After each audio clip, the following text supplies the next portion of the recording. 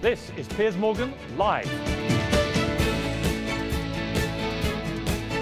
Many attorneys would tell you that a case is won, essentially, in jury selection. And I think that as family members, we have concerns. We have faith in juries that they're able to rise to the occasion and do the right thing and find a just outcome.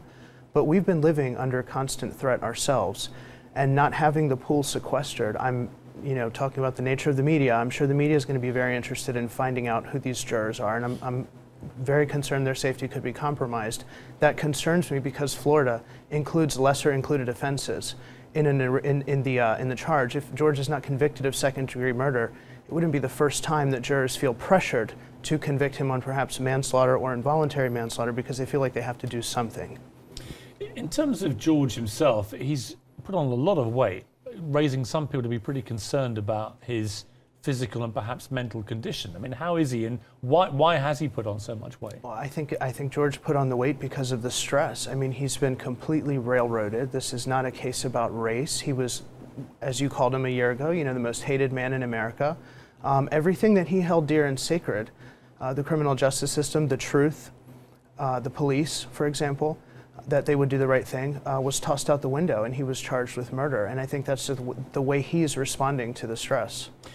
Obviously, if George had not had a gun on him that night, the distinct likelihood is that Trayvon Martin would still be alive. Does he regret now carrying a gun around like that, do you think? Well, I can't talk about George's regrets, but I certainly... Do you regret that he had? Absolutely not. No, I think that sends the wrong message, that if we don't have a gun, then our attacker would still be alive.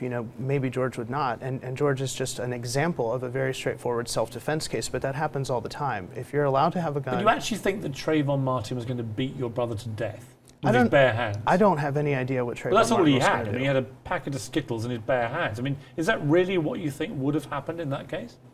I think that there has been discoverable evidence that's come forward that shows that Mr. Martin really enjoyed fighting. He really enjoyed fighting. He's not beating people to death with his bare hands. Right, but let me finish about what Mr. Martin enjoyed, or what's evidence that he enjoyed. He enjoyed beating people until he saw enough blood, going back to attack people until he saw enough blood. He was very disappointed, allegedly, that he had lost fights because someone had sat on top of him. He really had an interest in guns, marijuana plants, drugs. Right, but how much of that is relevant to the fact that on that night you had a 17-year-old boy with no gun, just armed with a packet of Skittles and a soft drink, meets your brother, there's an altercation. If it hadn't been for the gun, they would probably have both just walked away and wouldn't have been seriously hurt. I think it's relevant to your question because you said, is it likely that that would have just happened? I don't know that it's likely that that would have just happened because I don't think they were just two people that just got in a scuffle. I think one had a proven propensity for violence and a history of participating in that kind of MMA fighting, and the other did not.